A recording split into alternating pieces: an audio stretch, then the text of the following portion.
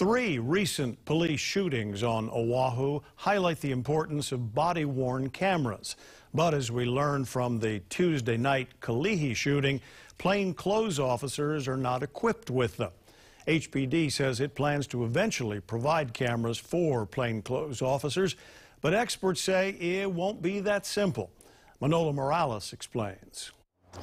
The Union for Police Officers says part of the problem is that plainclothes officers need to be able to blend in, so they will need body cameras that will allow them to do that. The officers involved in Tuesday night's shooting were part of the crime reduction unit and were there to serve 2 felony bench warrants to Dion Kitzmiller. HPD says he showed them a firearm, drove off and hit several cars before turning the gun towards approaching officers. One of them shot him multiple times. He was taken to the hospital in critical condition. The police union SHOPO says in many cases it would be difficult for plainclothes officers to wear a body cam and not stand out. On a daily basis, it'll be hard. Like I said, I don't think technology is caught up with any type of plainclothes unit that can work with a camera daily. Lutu adds that the union is open to body cams for more officers.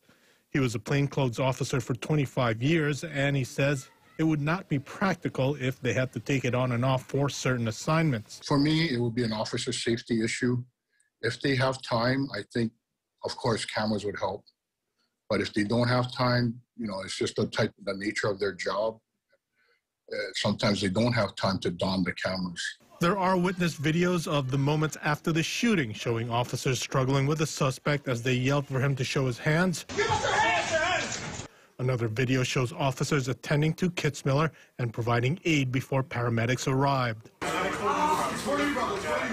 It's not clear how long before HPD plans to roll out body cams for plainclothes officers. With transparency a major issue with police departments across the country, some say getting more officers equipped with them is a good thing. Body-worn cameras are able to provide a more transparent look into what actually happened. And I think that can be a very, very useful tool, not just for getting officers in trouble if they were doing something, but it's also a great way to get officers out of trouble. Manola Morales, KHON2 News, working for Hawaii.